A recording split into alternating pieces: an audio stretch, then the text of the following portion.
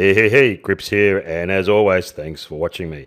So, snap zoom, what is it? Well, basically, if you're a vlogger, this works really good, where you constantly zoom in on yourself and then back out. And you do this because you have to reset people's attention, and that's done every 20 to 30 seconds, and it's very common in vlogging. But you can also do it with any video, and I'll show you how I do mine. It's basically a dirty little trick that I do without using any filters. So let's get moving. So here I have a couple of guys posing, and let's say as I'm moving along the timeline, I really want to hone in on just the upper bodies. So let's do that. So I'm going to look at my clip where I want to make my little zoom, and I'm probably about here. So I'm going to press S for split, and I'm going to highlight the last clip, double click, and I'm going to go into the attributes and distort clips. So now I've got the distort nodes, and I can move it. You always have to move from this area, so from the bottom right up, and then what you do is you use the yellow distort node and you just pull it back down, right?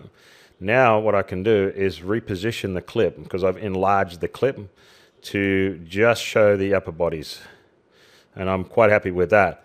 Now you can also see that if I go into full screen, the resolution is still quite sharp, and this is only my preview, because remember, you're working always in a preview, right? So the resolution isn't as sharp as the final result. So obviously it's going to work really well with anything over 720. Anything below that, when you zoom in, you're going to get too much of a pixelated look. So let's have a look at what we just did here. Play.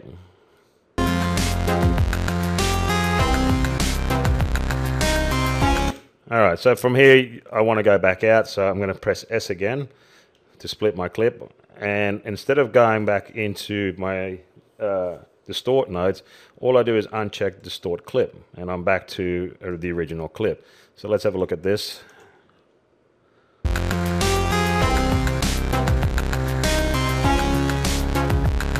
So there you go, my friends. It's a quick little dirty trick, or a zoom edit, that you can do relatively easy without using any filters. And for me, it is a great time saver, and for you, it might work as well. So there you go, my friends. As always, thanks for watching.